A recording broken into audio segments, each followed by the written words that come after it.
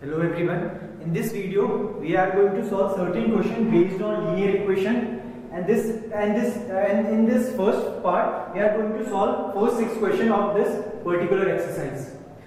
While solving linear equation, one thing is very important, that while solving this you have to bring all the variable on one side and constant on the other side of this equal sign, and while doing this you have to be certain that when a positive thing goes to other side it becomes negative and vice versa, and same goes with multiplication and division. If something is in multiplication in one side, when goes to other side it will divide the other.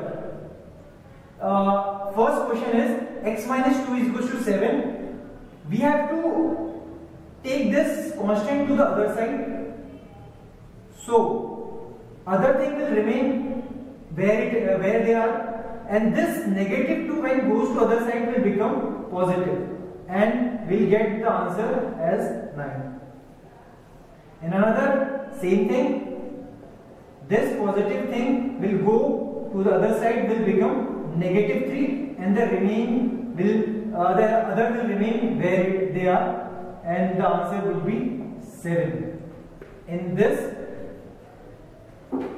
variable is there, and this constant I have to shift this side, and this will remain there, and this positive side will become negative, and Z answer would be 4. In this question, before taking variable or constant to the other side, we have to take LCM of this, and while taking LCM of this, 7 is the LCM, 3 and 7x. Then we have to cross multiply it. While cross multiplying, one thing is very important. You only can cross multiply when there is only 2 fractions on the equals to sign. And while multiplying it is 7 3 plus 7x, and it is 7 into 17, and this 7 when goes to this side, because this is in multiplication with this term, so when it shifts to that side will divide the term, and we can cancel it out. And now this equation is same as this, and we have to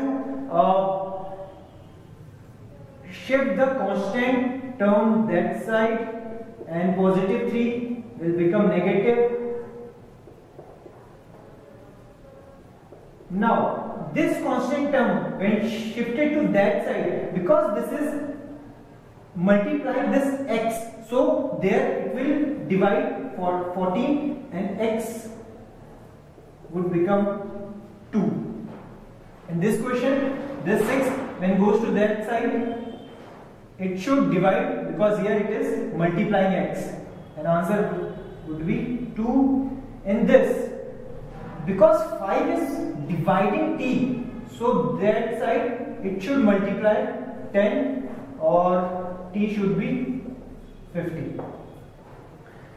In next video we'll solve the next 6 questions on this particular exercise.